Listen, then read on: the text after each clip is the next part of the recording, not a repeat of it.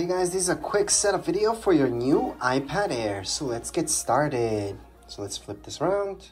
So first things first, how to power on your iPad Air for the first time. So up here, you guys are gonna see a power button that's gonna be on the side. You guys are gonna see the speakers. On the side, power button, just hold on to it and you should see an Apple logo popping up. No, you do not need to charge this. It's just gonna start up and it should come with some battery. If it doesn't come with any battery, I would actually return it. And why would I return this if it doesn't have battery? Well, it could be damaged because they're not supposed to go down to zero. And what I mean by that is that you don't want it ever to go down to zero and completely die, even if you're using it yourself. So if somebody sends it to you brand new and it's zero, you can't charge it at all. Well, you can't turn it on at all. That means it's a problem. It has to have some battery left. But anyways, they always come with battery, especially if you buy it straight from Apple. That means it has not been used before, it's not refurbished or anything like that. Anyways, right now, just choose whichever language you like. There's a bunch of them, as you guys can see. Scroll all the way down. You guys can choose whichever makes sense to you. I'm gonna choose English. Choose your region, it can be anything, US or any other one from this list. So we're gonna go on and just choose Canada for now, appearance. So here's the part where you guys can go on and set up how big it is. So you can go even bigger. It's gonna show you that big. You can go really large and it's gonna go really large or just default. For me, default's the best. So I'm gonna go into continue on. Right now, it's gonna look for any devices. So if you guys have an iPhone, you could use Quick Start to transfer your information. If you had an older iPad, just bring it beside, have Bluetooth turned on, and you're gonna see a message popping up on your iPad so you guys can do this quick start. However, if you're brand new to this, then you can skip this part because you don't have anything from Apple yet. So you can go on and set up, well, without a device. Then scroll down to see whichever Wi-Fi makes sense to you. We're gonna choose this one here, put the password. So once you have the password, you can press on join. And there we go. Right now it's just gonna connect up. Yes, you do need Wi-Fi. Can you use hotspot? Of course. That's a Wi-Fi network after all, so it's the same thing. So right now, all you guys have to do is just wait. It's gonna download some stuff.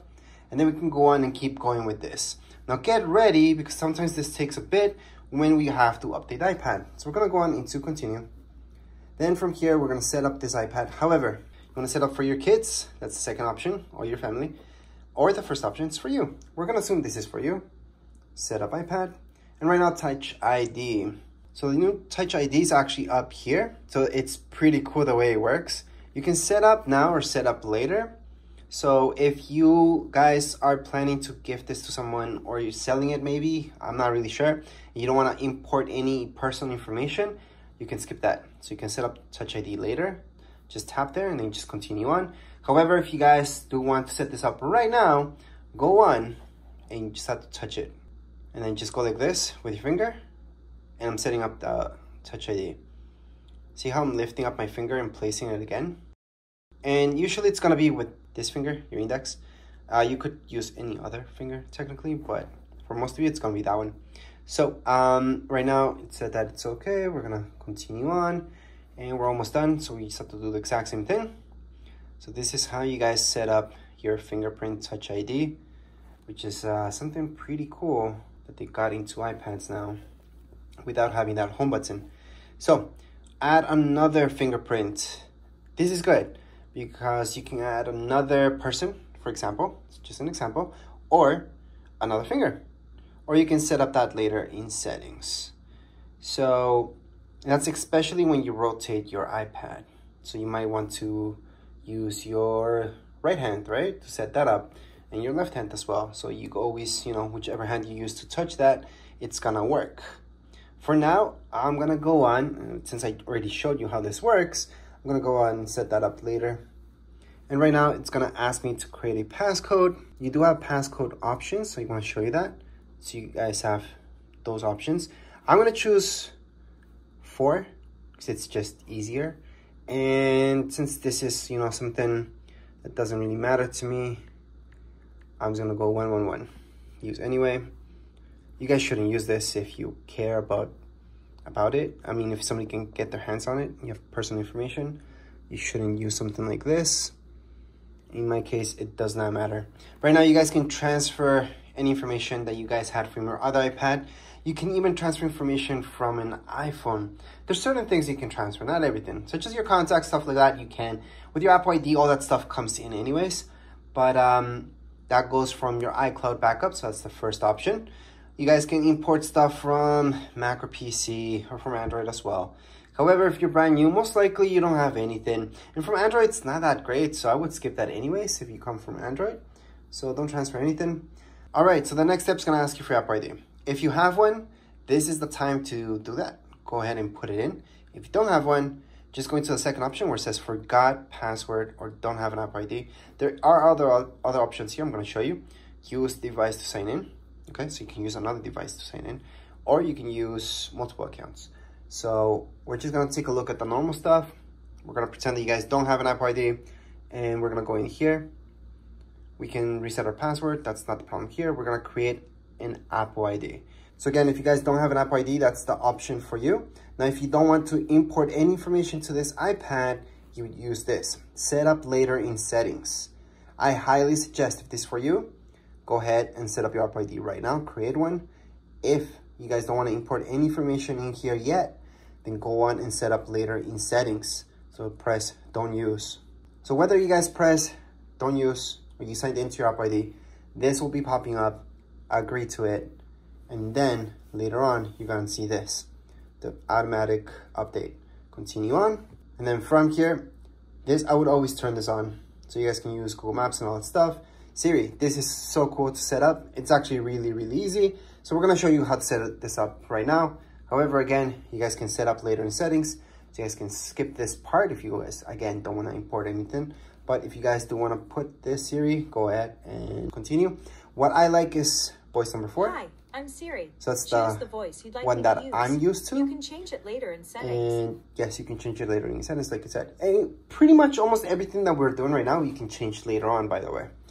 Anyways, continue on. Siri, how's the weather today? Hey Siri, send a message. Siri, set a timer for 3 minutes. Hey Siri, get directions home.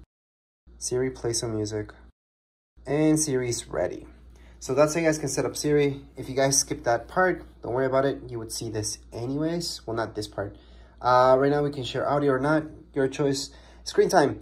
This is something that I would set up if it's for your kids or something like that. If it's for you, most likely not, because I don't think you guys will care about how much time you're getting on the screen. But if you do, go ahead and do it. And you can set up some restrictions there too. However, if you don't care, going to set up later in settings. Then you can see this. I highly suggest sharing with Apple. You don't have to. Again, I highly suggest sharing. This part is kind of nice. So you guys can set up light, dark, and auto. So auto means that it's gonna change to dark at nighttime, light during the day. And if you guys always want it to be dark, it's gonna look like this. But it's not the greatest thing for this video, so I'm gonna leave it as light. I personally like dark. It's better for my eyes. Right now we're gonna get started, and that's the basic stuff that you guys get on your iPad. So, what apps do you guys get pre-installed on your iPad without importing anything? These are it right here, and there's nothing else. You guys are looking at everything that you guys get in your iPad right away without downloading anything. So these are things I did not download. These are just things that are installed in here already. I just keep tapping on the wrong stuff. I want to show you everything. So let me just show you throughout all the screens. And there you go. That's it. So it comes pre-installed like this. Now I do have a manual that teaches you how to go about an iPad and how to go and use everything within the iPad. That's for the basics for beginners. But this is just a setup video, so I just showed you the main things from here. You guys can edit everything from the iPad, basically. Well, almost everything from the iPad.